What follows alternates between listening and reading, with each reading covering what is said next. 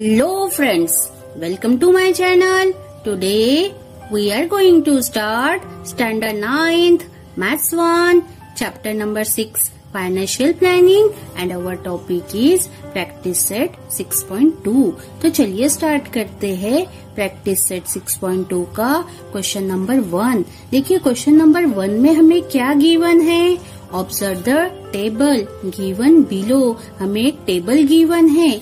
Check and decide whether the individual have to pay income tax or not। हमें ये decide करना है कि किसे इनकम टैक्स पे करना है और किसे इनकम टैक्स पे नहीं करना है, ये हमें डिसाइड करना है। देखो जो हमें टेबल गिवन है वहाँ हमें टोटल 5 कॉलम्स गिवन है। फर्स्ट है हमारा serial number, second individual, then as, then taxable income and last will have to पे इनकम टैक्स और नॉट। और नंबर 1 हमें गिवन है मिस निकिता। मिस निकिता का एज 27 ईयर है और इनका टैक्सेबल इनकम 2,34,000 है। Second mister Kulkarni. Mister Kulkarni का एज 36 ईयर है और टैक्सेबल इनकम 3,27,000 है। Third miss Mehta. मेहता का एज 44 ईयर्स है और टैक्सेबल इनकम है इनका 5,82,000। And fourth mister Bajaj. इनका एज है 64 ईयर्स और टैक्सेबल इनकम है 8,40,000।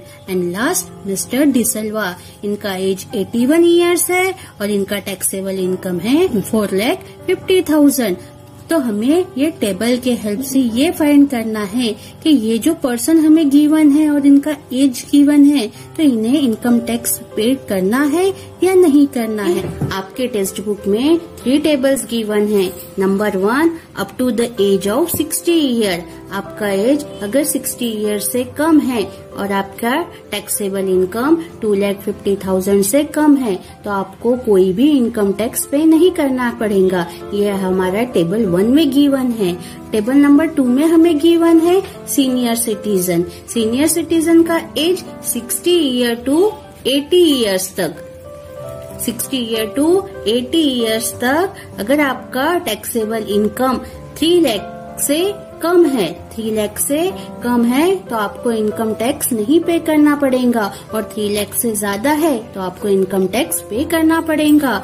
और थर्ड टेबल है हमारा और सीनियर सिटीजन के लिए, उसमें एज अबो 80 ईयर्स। अगर आपका एज अबो 80 ईयर्स है तो आपको 5 लाख तक कोई भी इनकम टैक्स पे नहीं करना है। आपका टैक्सेबल इनकम अगर 5 लाख से अबो है तो आपको इनकम टैक्स पे करना पड़ेगा और 5 लाख से कम है तो आपको कोई भी इनकम टैक्स पे नहीं करना पड़ेगा। तो चलिए सॉल्यूशन स्टार्ट करते हैं। सॉल्यूशन में नंबर 1 हमने लिया मिस निकिता। देखो इनका एज 27 ईयर्स है, बिलो 60 ईयर और इनका टैक्सेबल इनकम है 2,34,000। For this category exemption up to 2,50,000। जो मिस निकिता है 27 ईयर्स की, इन्हें 2,50,000 का एग्जम्पशन है, छूट है। 2,50,000 तक उन्हें कोई इनकम टैक्स देना नहीं होगा। As per table 1 income less than 2,50,000। Miss Nikita का इनकम 2,50,000 से कम है। Therefore, miss Nikita will not have to पे इनकम टैक्स। मिस निकिता को कोई इनकम टैक्स देना नहीं होगा क्योंकि इनका इनकम जो है 2,34,000 है। 2,34,000 2,50,000 से कम है, इसलिए निकिता को कोई इनकम टैक्स नहीं देना होगा। ये था हमारा क्वेश्चन नंबर 1। अब चलते हैं हम क्वेश्चन नंबर 2 की तरफ। यहाँ हमें मिस्टर कुलकर्णी का इनकम गिवन है। जो मिस्टर कुलकर्णी है उनका एज 36 ईयर है, ये भी बिलो 60 ईयर है और इनका टैक्सेबल इनकम 3,27,000 है। For this category exemption up to 2,50,000। 2,50,000 तक कोई इनकम टैक्स नहीं है। और मिस्टर कुलकर्णी का जो इनकम है वो 3,27,000 है, 2,50,000 से मोर है। As per table 1 income more than 2,50,000, Kulkarni का इनकम 2,50,000 से ज्यादा है। Therefore mister Kulkarni will have to पे इनकम टैक्स, मिस्टर कुलकर्णी को इनकम टैक्स पे करना होगा। ये था हमारा क्वेश्चन नंबर 2। थर्ड में हमें गिवन है मिस मेहता और उनका एज है 44 इयर्स बिलो 60 इयर्स और इनका टैक्सेबल इनकम है 5,82,000।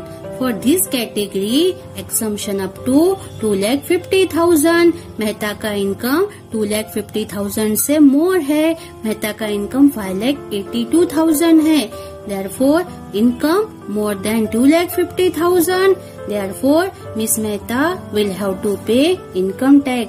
2,50,000 से more income है मिस मेहता का और इसलिए इन्हें इनकम टैक्स पे करना होगा।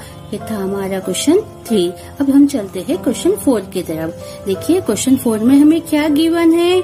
Mister Bajaj as 64 years, mister Bajaj का एज 64 इयर्स है और ये 60 to 80 के कैटेगरी में आ रहे हैं क्योंकि एज इनका 64 इयर्स है और इनका टैक्सेबल इनकम है ₹8,40,000।